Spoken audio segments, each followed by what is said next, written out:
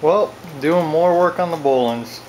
For anybody who hasn't seen the previous videos, this is the Bohlins. It's a MTD built mower, 38 inch. I just took care of a major transmission problem. But as I mentioned in my other video, it's got a number of issues. So the next one I'm going to tackle is the engine. Now when I got this, the previous owner told me that if you left it sitting overnight with the fuel on, that it would flood out, which means there's issues with the carburetor. Now a bit of advice for anybody looking to buy a used lawnmower. If you see one of these fuel shutoff valves, ask why it's there. Most lawnmowers don't come with these shutoff valves. They're aftermarket except for higher end mowers. Some of those will come with them, but most mowers don't. A lot of times when these have been added, there's two reasons. Either it was so that they could run the carburetor dry for storage, which is a good thing, but the more common reason is because there's a problem with the carburetor and it floods out when it's sitting. So they add the fuel shutoff valve, and then when they stop using the lawnmower, they turn it off, and that way it doesn't flood out and they can keep using it. But that doesn't fix the core problem, which is the flooding carburetor. Now, this is a 15.5 horsepower industrial commercial Briggs and Stratton Intek, and it's got the notorious Nikki Carburetors.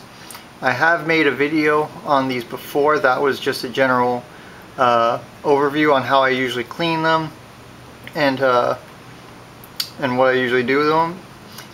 This one's going to be more about specific reasons why they flood out and how to fix them. This has been messed with before. I know because it's missing the bolts that hold the shroud down on the bottom, and if you look very closely here, you see that little piece. That's the O-ring that seals the intake to the air box, and it's been pinched. So that means someone took it off and they put it back on, and when they put it back on, it didn't seat right, so that's going to suck in dirty air. So we're going to take all this apart, and I'm going to show you why these flood out and how to fix them. And I'm going to take a look underneath this shroud and see what's going on under there at the same time.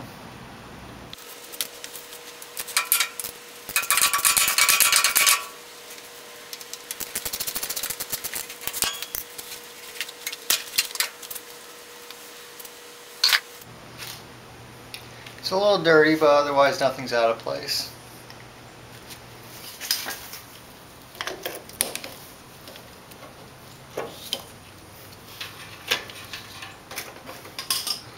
Now for these carburetors, I like to leave these intake pieces on if I don't have to remove them. It just means less pieces to worry about leaking afterwards, plus it's less disassembly.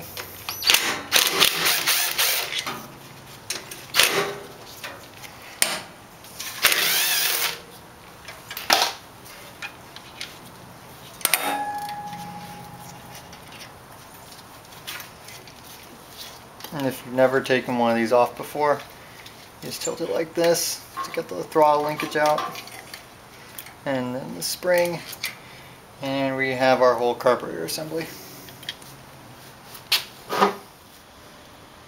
Now, this solenoid is what's known as a anti-backfire solenoid, anti-afterfire solenoid, or just an afterfire solenoid or backfire solenoid. I like to call it an afterfire solenoid. Whatever you want to call it, it does the same thing. So long story short, on these newer overhead valve engines, when the engine's coasting down, it'll still suck fuel in from the carburetor, and it will end up in the cylinder, and then it ends up in the hot exhaust, where it then combusts, creates a backfire. So the purpose of this solenoid is it's got a plunger on it, and when the engine, when the key's on, the solenoid retracts like that, allows fuel to flow normally. When you turn the key off, the plunger springs back out, and it blocks off the main fuel passage so that the engine's not still sucking in fuel, and that prevents a backfire.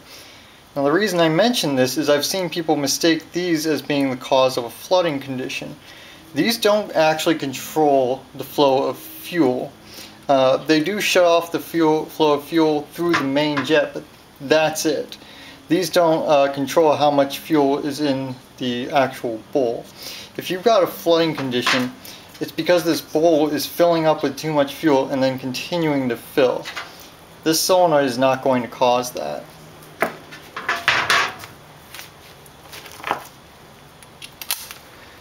I'll go ahead and take the bowl off now.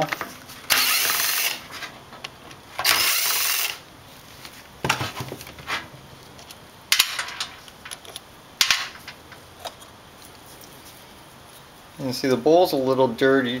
This engine actually ran properly when I got it. Unfortunately though, it sat for a few months and now it'll only run with the choke on. And it runs very poorly, but that's not what we're talking about today. So this is your plastic carburetor body, and you've got your float right here.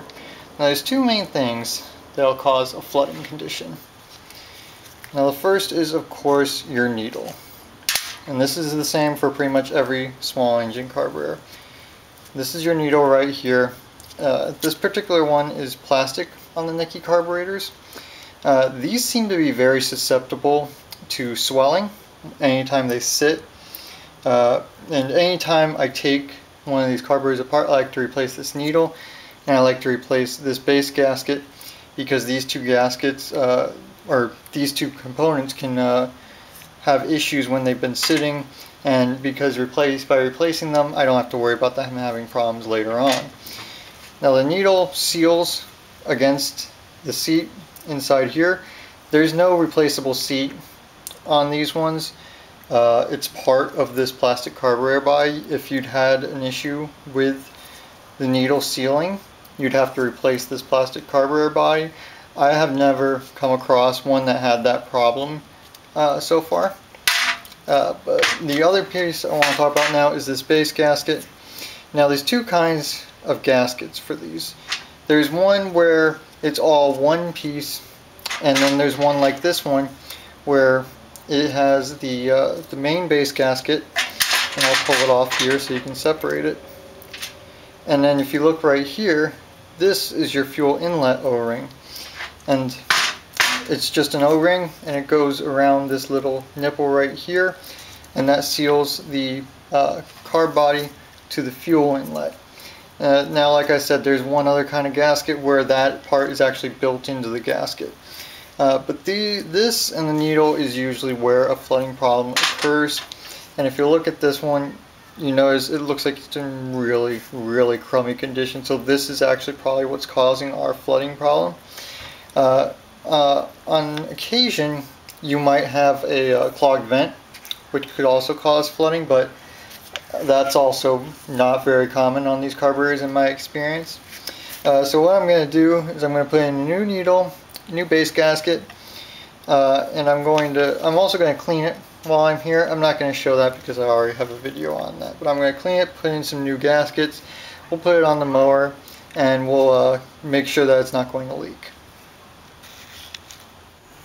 Alright, I got my carburetor parts all cleaned up. So these are my new parts. I've got my new needle and a new base gasket. We're going to start with the base gasket. And there's that fuel inlet O-ring. The fuel inlet O-ring just slides right over that little nipple. And then the base gasket will set down right into all these little grooves.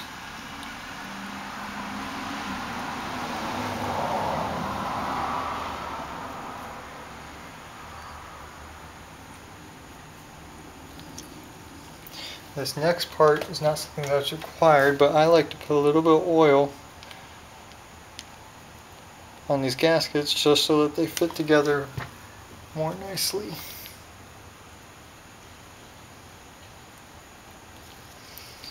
I'll hold that straight up.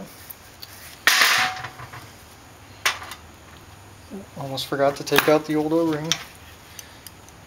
Get that nasty old O-ring out. Don't nick anything. And we'll go ahead, hold the carb body straight up, and just place it up into the rest of the carburetor.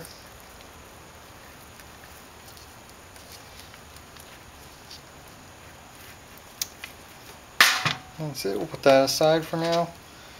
Take the new needle, set that into the float.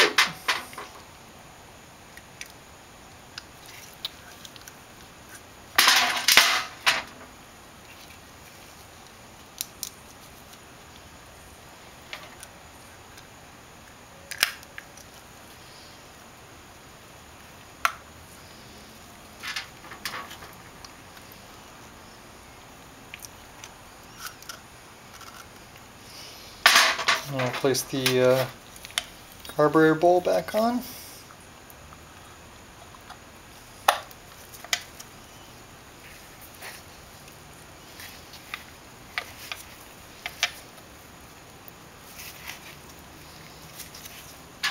And put the screws back in.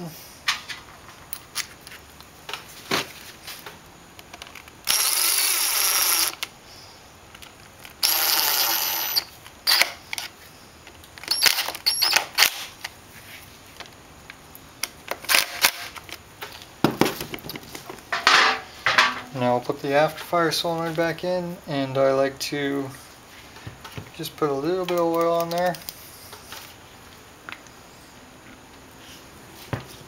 Just to keep things lubricated so they go together nicely.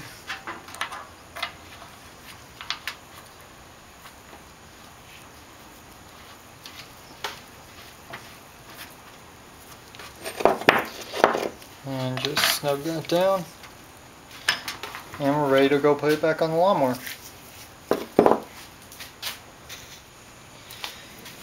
And if you're wondering where the choke lever goes, since there's two holes, it goes in the furthest one out. I'll hook up the throttle linkage.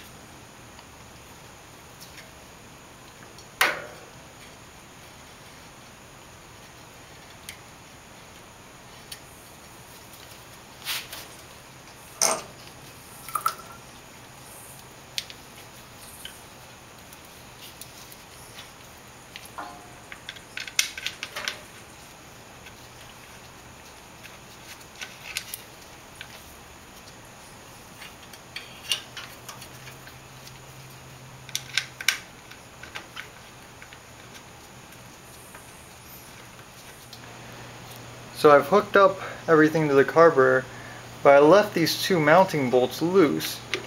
Now the reason I've done that is because if it floods at all, the fuel is going to want to run forward. Now normally it'll go into the cylinder and then seep into the oil, but since I've left this loose, if any fuel leaks, it's going to run forward and then it's going to drip out of here, and that'll let me know that there's still a problem. I like to do this with any carburetors that have had issues with flooding.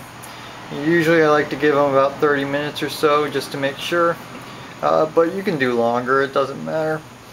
But I really always like to do this anytime they've had issues in the past, because sometimes what will happen is they'll have a very, very slow flood and it'll only leak into the engine overnight, and what that does is it slowly adds fuel into your oil over time, and eventually as the fuel concentration becomes higher, you'll lose lubrication in the oil, and then eventually the engine will blow up. So I like to make sure that the carburetor is not going to have any issues. I'm actually going to have to come back and finish the rest in the morning because it's gotten dark now and it's too late to run this engine, so I'm just going to go ahead and finish up everything else in the morning. Well, it's the next day now. It's the middle of the afternoon and the mower's been sitting with the fuel on all night, and there is no fuel leaking out of the intake, and there's no fuel present in the intake before the carburetor. So that means that our flooding issue is all taken care of.